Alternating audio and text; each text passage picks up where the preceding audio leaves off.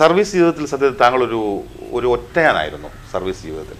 ഒറ്റയാനായിട്ട് നമുക്ക് ഒരിക്കലും ജോലി ചെയ്യാൻ പറ്റില്ലല്ലോ. ഇല്ല. പക്ഷെ ഡിപ്പാർട്ട്മെന്റിൽ നിന്ന് തന്നെ പലപ്പോഴും താങ്കളോട് അത്തരത്തിൽ അനീതിയാണോ പുലർത്തിയത് പല ഉദ്യോഗസ്ഥരും? താങ്കൾക്ക് തന്നെ പലപ്പോഴും തുറന്നു പറയേണ്ടി വരുന്നല്ലോ പലരുടെയും പേര്. അല്ല, പലരുടെയും പേര് അങ്ങനെ കുറച്ച് പേരുണ്ട്. ഇപ്പോൾ ഞാൻ പറയുന്നത് ഇപ്പോഴത്തെ പോലീസ് സംവിധാനം താഴെ വളരെ ശരിയായി പ്രവർത്തിക്കുന്ന നൂറുകണക്കിന് ഓഫീസർമാരുണ്ട്. പക്ഷെ അങ്ങനെയൊന്നും സമ്മതിക്കാതെ അതിന് മുകളിലിരുന്ന് എന്ത് തെറ്റും ചെയ്ത് കൊടുക്കാൻ തയ്യാറായിട്ടുള്ള കുറച്ച് IPS ഓഫീസേഴ്സുണ്ട്. ഇപ്പം എൻ്റെ കാലത്തൊക്കെ ആണെങ്കിൽ ഇപ്പം ഞാൻ വളർന്നു വരുന്ന സാഹചര്യത്തിൽ ഞാൻ ഒരിക്കലും കണ്ടിട്ടില്ല ഇത്രയും നാണം കെട്ട രീതിയിൽ നിയമരഹിതമായിട്ട് നീതിരഹിതമായിട്ട് ഒരു പോലീസ് സംവിധാനം ജോലി ചെയ്യുന്നത്. ഒരു വിദ്യാർത്ഥി എന്ന നിലയിൽ അടിയന്തരാവസ്ഥ കാലത്തോ അതിനുശേഷം LDF-ൻ്റെ UDF-ൻ്റെ ഏതെങ്കിലും ഗവൺമെൻറ് കാലത്ത് ഞാൻ കണ്ടിട്ടില്ല.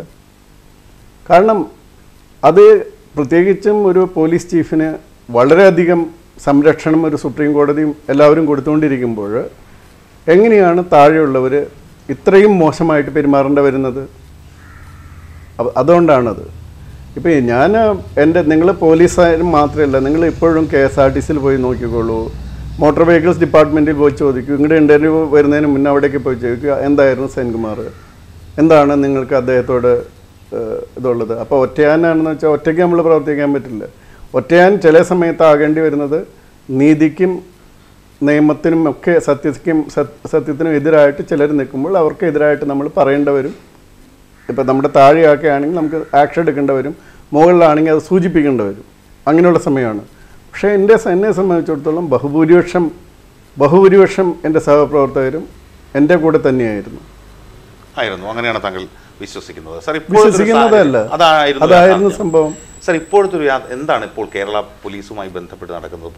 പോലീസുകാരിയെ ചുട്ടുകൊല്ലുന്നു, ഈ പറയപ്പെടുന്ന കസ്റ്റഡി മരണങ്ങൾ, അങ്ങനെ നിരവധിയായി ക്രമസമാധാനവുമായി ബന്ധപ്പെട്ട പരാതികൾ വിവിധ കോണുകളിൽ നിന്ന് ഉയരുമ്പോൾ ഒരു മുൻ പോലീസ് മേധാവി എന്ന നിലയിൽ എങ്ങനെ കാണുകയാണ്? അതാണ് ഞാൻ പറഞ്ഞത്. അതുകൊണ്ട് തന്നെ നിങ്ങൾ മനസ്സിലാക്കണം, പോലീസിനെ നിയമവും നീതിയും നിയമബോധവും കൊണ്ട് ആണ് നടത്തേണ്ടത്. അതല്ലാതെ ഏതെങ്കിലും രാഷ്ട്രീയ പാർട്ടിയുടെ ആവശ്യങ്ങൾക്കനുസരിച്ചല്ല. അപ്പോൾ ആ സമ്മർദ്ദം ഇല്ലാതാക്കേണ്ടത് പോലീസ് മേധാവിയാണ്. ആ പോലീസ് മേധാവി നേരെ മറിച്ച് എനിക്ക് തന്നെ വ്യക്തമായിട്ടറിയാം. ഇപ്പോൾ നിങ്ങൾ പറഞ്ഞ ഒരു കേസുണ്ടല്ലോ എനിക്കെതിരെ എടുത്തു എന്ന് പറഞ്ഞത്, ജനസംഖ്യയുടെ കണക്ക് പറഞ്ഞാൽ അത് കള്ളമായിട്ട് ചെയ്തതാണ് കംപ്ലീറ്റ്. ആ കേസിൽ അതിൻ്റെ ഒറിജിനൽ എവിടെ പോയി? അത് മുഴുവൻ എഡിറ്റഡാണ്. എന്നിട്ടാണ് അപ്പോൾ സ്വാഭാവികമായിട്ടും എനിക്കെതിരെ കേസെടുത്ത ആൾക്കാർക്കെതിരെ അല്ലെങ്കിൽ അത് പബ്ലിഷ് ചെയ്തവർക്കെതിരെ പോലീസ് തന്നെ കേസെടുക്കേണ്ടതാണ്. ഫോർജറിക്കൊക്കെ എടുത്തില്ല. ഞാൻ ഒരു ഓഫീസർക്കെതിരെ എന്നെ കള്ളക്കേസെടുക്കാനായിട്ട് നിർബന്ധിച്ചൊരു ഓഫീസർ അത് പോലീസ് സ്റ്റേഷനിൽ അവർ റെക്കോർഡ് ചെയ്തിരുന്നു. അതിന് പരാതി കൊടുത്തിട്ട് യാതൊരു നടപടി ഉണ്ടായിട്ടില്ല.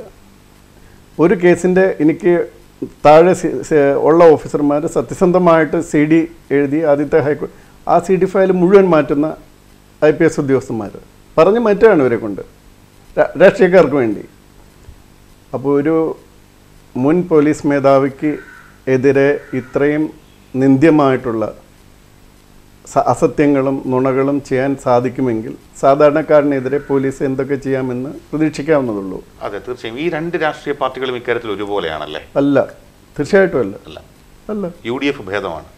അല്ല, എൻ്റെ അനുഭവത്തിൽ ഇപ്പം ഞാൻ LDF-ൻ്റെ കാലത്തും വളരെ ഏറ്റവും കൂടുതൽ ഞാൻ പോലീസിലിരുന്ന ഒരുപക്ഷെ LDF-ൻ്റെ കാലത്തായിരിക്കണം ലോക്കൽ പോലീസിലിരുന്നത്. പക്ഷേ ആ സമയങ്ങളിലൊന്നും ഇത്തരത്തിലുള്ള ഒരു ഇടപെടലുകളോ ഇത്തരത്തിലുള്ള മേധാവികളോ ഉണ്ടായിരുന്നില്ല. അതാണ് വ്യത്യാസം. അപ്പോൾ പോലീസ് നന്നാകണമെങ്കിൽ സംസ്ഥാന പോലീസ് മേധാവി നിയമമനുസരിച്ച് പ്രവർത്തിക്കാൻ തയ്യാറാകണം. ആ പോലീസ് മേധാവി നിയമരഹിതമായിട്ട് രാഷ്ട്രീയക്കാർക്ക് വേണ്ടി പ്രവർത്തിക്കും. എന്തുകൊണ്ടാണ് ആൾക്കാർ CBI എൻക്വയറി ആവശ്യപ്പെടുന്നത്? കാരണം എനിക്ക് തന്നെ അറിയാം, ക്രൈംബ്രാഞ്ച് എൻ്റെ കേസ് ഡയറി മാറ്റിയ കാര്യം എല്ലാം നിയമരഹിതമാണ്. പക്ഷെ പോലീസ് മേധാവിക്ക് മുകളിൽ ഒരു ആഭ്യന്തരമന്ത്രി ഉണ്ടല്ലോ. ആ ആഭ്യന്തരമന്ത്രിയുടെ ആവശ്യം അനുസരിച്ചായിരിക്കും ചെയ്യുന്നത്. അതാണ് ഞാൻ ചോദിച്ചത്. അപ്പോൾ LDF-ഉം UDF-ഉം ഈ കാര്യങ്ങൾ അല്ല, UDF-ൻ്റെ കാലത്ത് ഏത് കേസിലാണ് ഇതുപോലെ മാറ്റങ്ങൾ വരുത്തിയത്? അത് പറയുക. UDF-ൻ്റെ കാലത്ത് ഞാൻ കണ്ടിട്ടില്ല ഏതെങ്കിലും കേസിൽ ഇതേപോലെ മാറ്റങ്ങൾ വരുത്തിയത്. ഇപ്പോൾ UDF കാലത്തൊന്നും പോലീസിൽ ഇതേപോലുള്ള ഇൻ്റർഫിയറൻസോ പോലീസിലെ തന്നെ കാഡർ പാർട്ടി പ്രവർത്തകരോ ഒന്നും ഞാൻ കണ്ടിട്ടില്ല. കാരണം അന്നൊക്കെ പോലീസിൻ്റെ ഇപ്പോൾ GR അജിത്ത് എന്ന് പറഞ്ഞ ഒരു പക്ഷേ നമ്മൾ UDF ആളാണെന്ന് ആളൊക്കെ നിയമത്തിന് വളരെ കീഴ്പ്പെട്ട് ജോലി ചെയ്യുന്ന ഒരാളായിരുന്നു. പോലീസുകാരുടെ നന്മയ്ക്ക് വേണ്ടി ജോലി ചെയ്യുന്ന ഒരാളായിട്ടാണ് ഞാൻ കണ്ടിട്ടുള്ളത്. പക്ഷെ പിന്നീട് വന്നവർക്ക് അങ്ങനെയല്ല.